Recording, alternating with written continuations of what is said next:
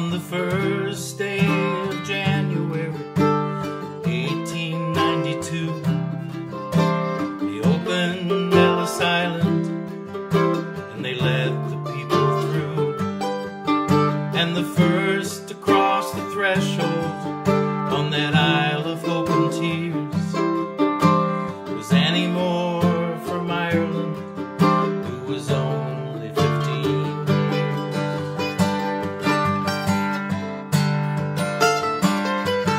Isle of Hope, Isle of Tears, Isle of Freedom, Isle of Fears, but it's not the Isle you leave behind.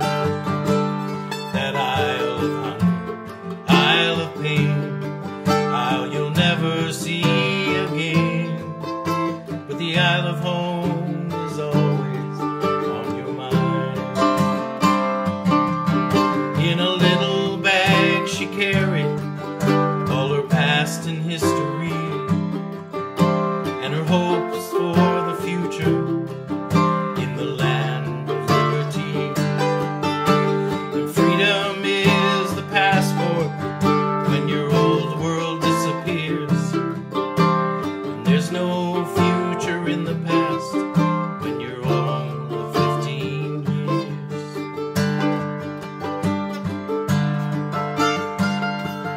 Isle of hope, Isle of tears, Isle of freedom, Isle of fears, but it's not the Isle you leave behind. That Isle of hunger, Isle of pain, Isle you'll never see again, but the Isle of home is always on your mind.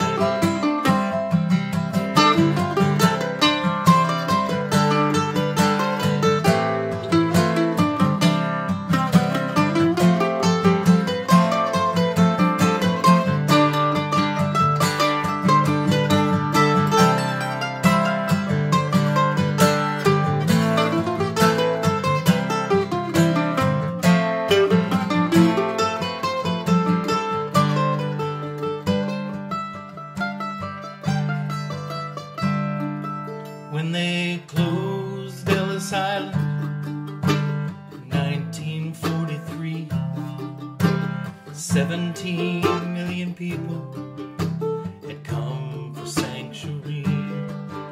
In the springtime when I came here and I walked upon its piers, I thought of how it must have hurt when you're all 15 years.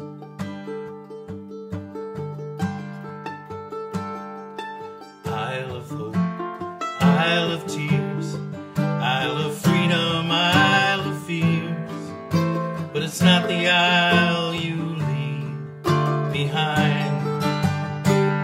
That Isle of hunger, Isle of pain, Isle you'll never see again, but the Isle of home is always on your mind.